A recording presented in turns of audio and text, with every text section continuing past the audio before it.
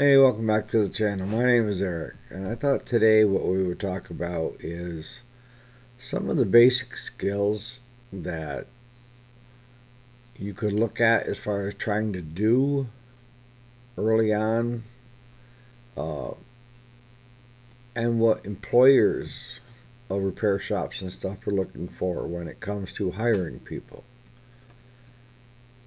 Now, the big key to see, it depends on what, if you want to have your own shop and you're going to wear two hats.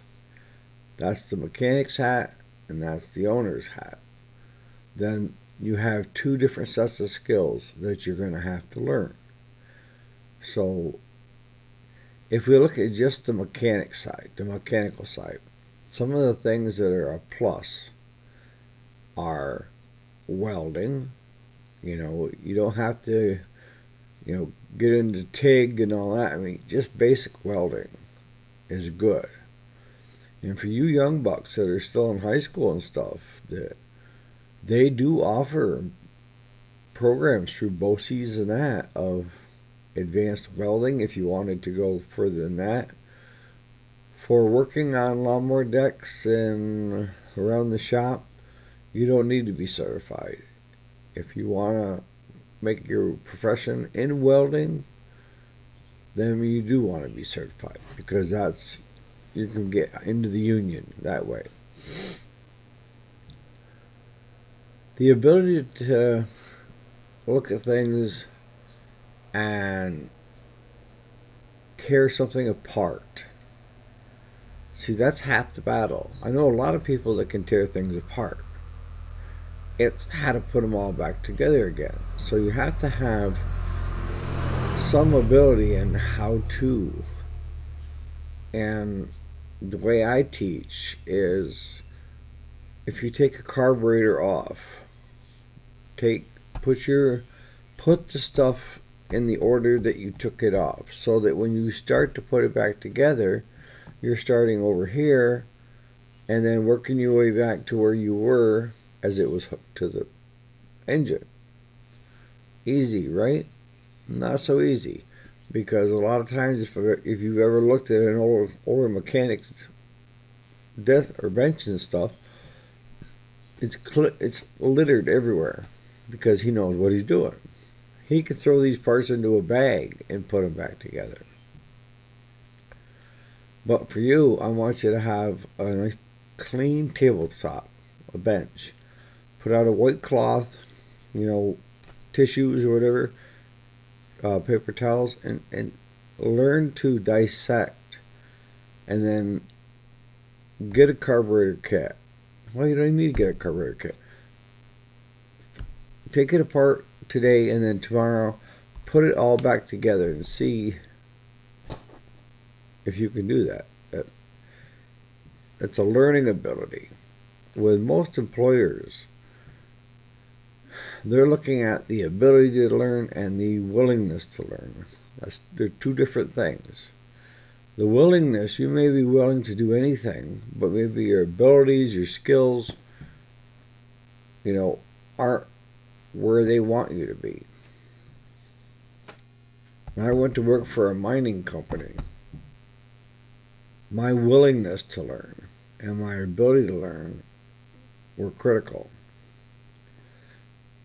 The willingness to learn, because I had no prior experience with a lot of their equipment. I had experience on farm equipment, but I didn't have any prior experience on mining equipment. But their hiring group saw that I had the willingness to learn. And if I was a farmer, most farmers have the ability to learn equipment. And one thing I noticed and I excelled at was that this company was more than willing to teach me anything I wanted to learn. And I excelled quickly,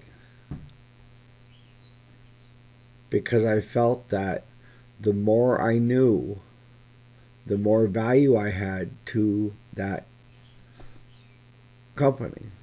So When it comes to, if you're looking at getting hired by a small engine repair business, they're going to be looking at the same thing, willingness and ability. You could teach anybody to be a parts replacer. You can't teach everybody to be a mechanic. That comes with time. That comes with learning. That comes with... See, the thing is a lot of people are afraid to make a mistake or to screw up. Don't. I'm telling you right now, you are going to make mistakes. You are going to screw up at times. It's what you do with the situation that will define you. If you screwed up, it's to not repeat it again, that you learn something from that experience. And employers look at that. See, the main thing with making mistakes is, did you learn something from it? And that's going to be anything in life, whether it's relationships, jobs, everything. Is the people that excel at anything are ones that have made numerous mistakes. But it's they learn from that mistake. If you don't learn from your mistake, you will repeat it. If you learn from it, then you can keep stepping. You see what I'm saying? Yeah. If you want to get into the mechanical side, is soldering. Now, we do a lot of soldering here, for parts.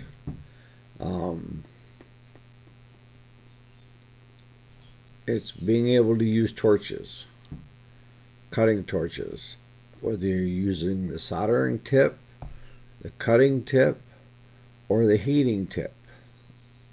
You have 3 different ones that we use here at this shop. One of the other things that's really good is being able to document your work. And what do I mean by that? Well, we have 2 different sheets here at the shop.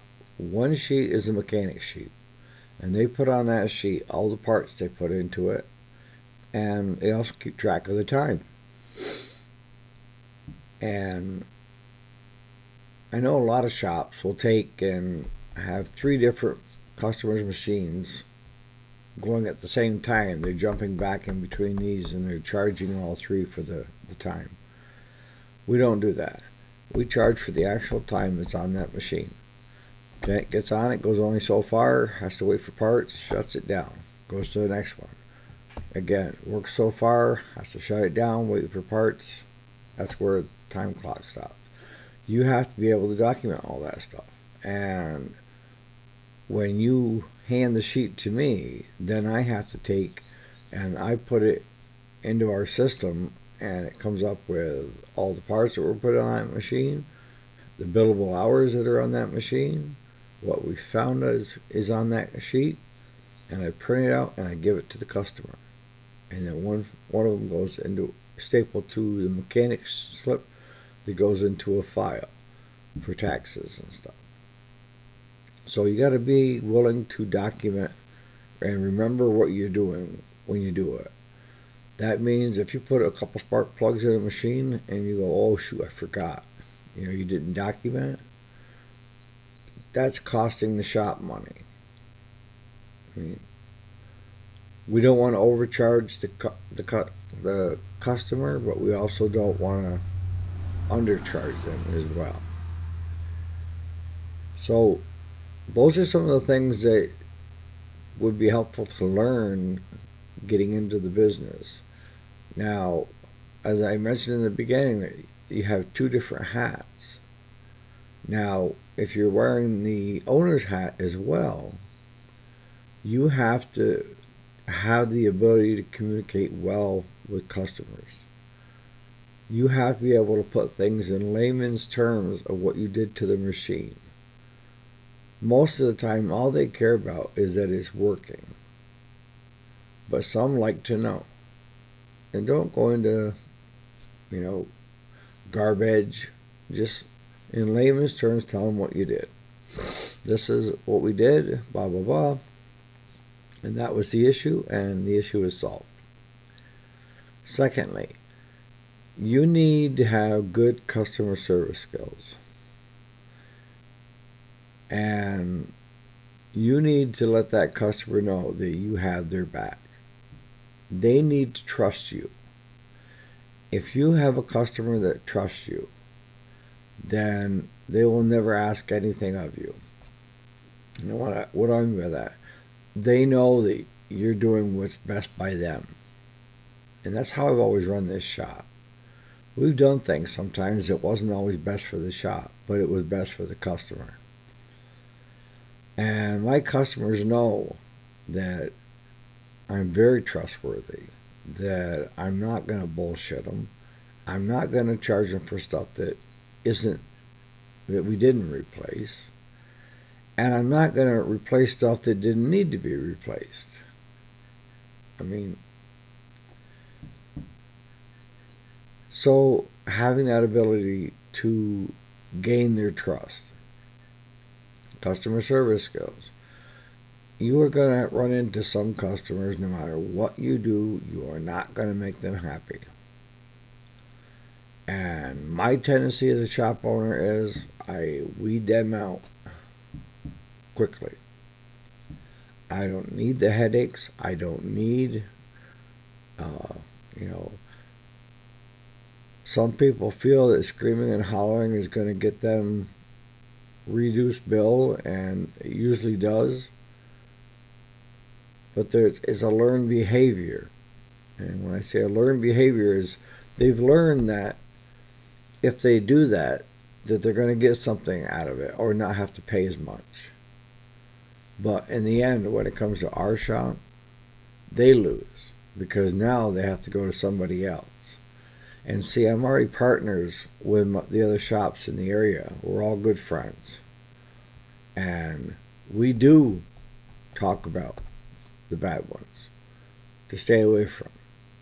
So if you're one of them people, get the heads up that just because you burnt this guy from screaming and hollering, the next guy's not going to be so happy with you. He may not even take on your work. I hope some of this stuff has been beneficial to you. Like I say, the key is the willingness and the ability. It is two different things. Always be open and willing to learning anything new. And if you ever do get a chance to work with an older mechanic, ask questions. But then zip it. And listen. And 9 times out of 10, if you come to him with that attitude, he will teach you. There's always going to be that one that stubborn-headed and fearful that if he teaches you his job, that he's going to lose his job to you. And that's not your fault. That's his insecurity. Alright, so we'll catch you on the next video. Thanks so much for watching.